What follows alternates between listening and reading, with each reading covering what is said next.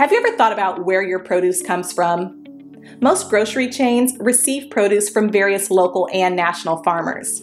In fact, there are about 3.4 million farmers in the United States today. But of that staggering number, only 45,000 are Black farmers. At the Better Buggy, we are a proud group of Atlanta-based Black-owned farmers, selling produce locally and nationwide.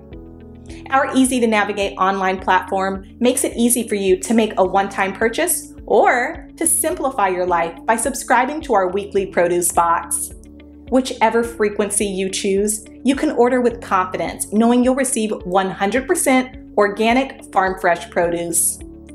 If you're looking for a thoughtful gift for a loved one that they'd actually find useful, be sure to pop by our online store where you can snag a gift card your recipient can use to order their own produce and t-shirts. Ready to start supporting local Black-owned farms and making healthier food decisions? Visit thebetterbuggy.com now to start shopping. Good evening, everybody. I'm Mary Bubala. It has now been more than a month since Marilyn Mosby announced her office will permanently stop prosecuting certain crimes she describes as low level. Those crimes include drug possession, prostitution, trespassing, and open container. There you see the list. The move is partly an effort to allow the city to focus its resources on solving and preventing shootings and murders. But one former police leader believes Mosby's policy is preventing officers from doing their jobs. Rio Creighton joins us live with those concerns. Rio? And Mary, concerns that begin with policy changes, but they go even further than that. We spoke with the former head of Baltimore's police union earlier this week about what he believes is an anti-police narrative that is taking hold. But in Baltimore City, a climate that is worse than that, because he says many officers also believe they're up against the state's attorney.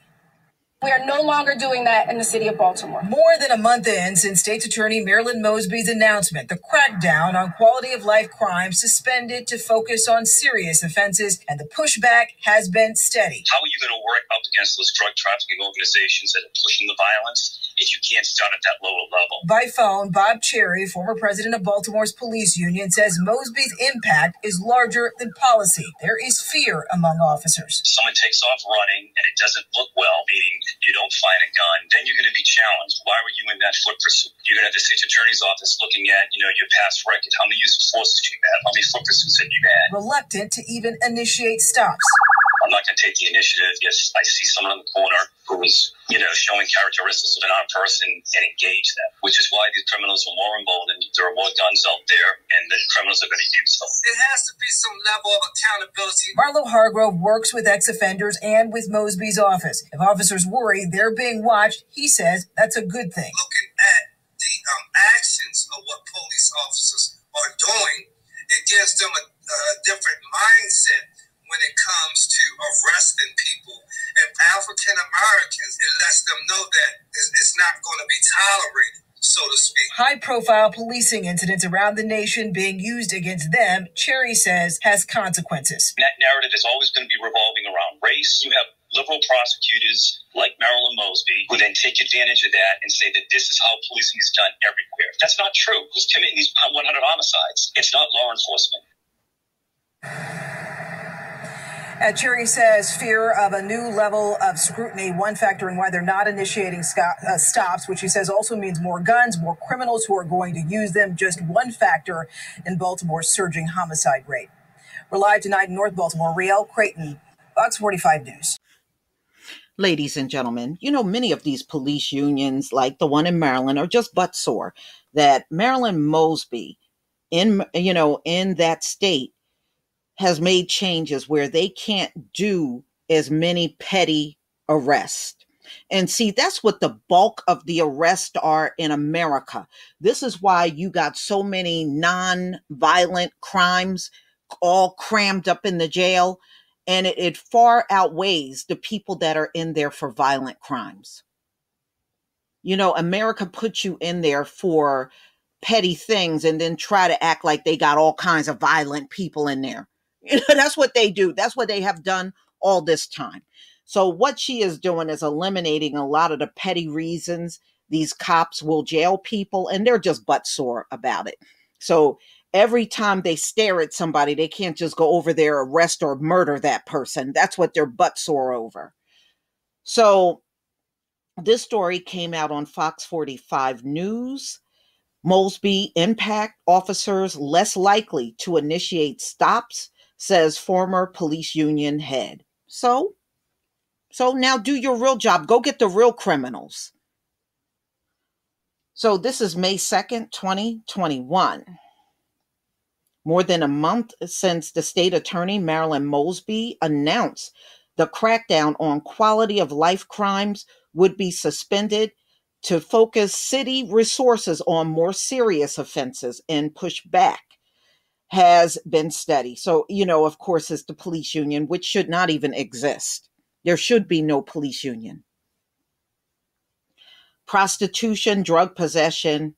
How are you going to work up against those drug trafficking organizations that are pushing the violence if you can't start at the low level, Bob Cherry?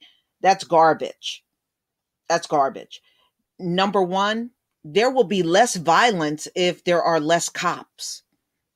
It happened up in New York when y'all said you weren't going to patrol certain areas because of the protests. The crime dropped after the cops left. Why is that? And see, now that she's making this move, the crime is going to start dropping in Baltimore. It's going to be less crime there because cops ain't going to be out there initiating all the trouble that they usually do.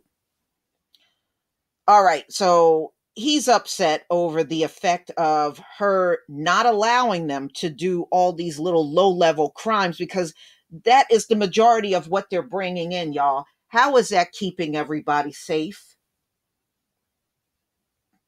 Okay, it's not. So that's all they're butt sore. They're just butt sore. They can't go after and plant their drugs. And, if y'all remember the Baltimore police that were planting drugs, caught the whole damn thing on their own body camera, planting drugs. Yeah, I think many of us remember that. It will cut that kind of stuff out. So since you're not going after those low-level drug arrests, you won't have to worry about planting drugs. Yeah. So I don't feel bad for them. Let their asses whine. Let them whine. Because not having them do the low-level crimes anymore where somebody ends up dead over a bunch of nothing, this will actually keep the city safe from the police. So to me, it was a good move that she made so they can't keep harping on these little remedial crimes and not go after the people that are the real problem in the city. So way to go, Marilyn Mosby. And a lot of you AGs need to do the same because these cops they're trumping up charges on people, just on drugs and stuff. And I can't even tell you over the years how many times I heard cops planting drugs and watching them plant drugs I've seen countless videos of cops planting drugs, planting guns, and doing all that kind of stuff.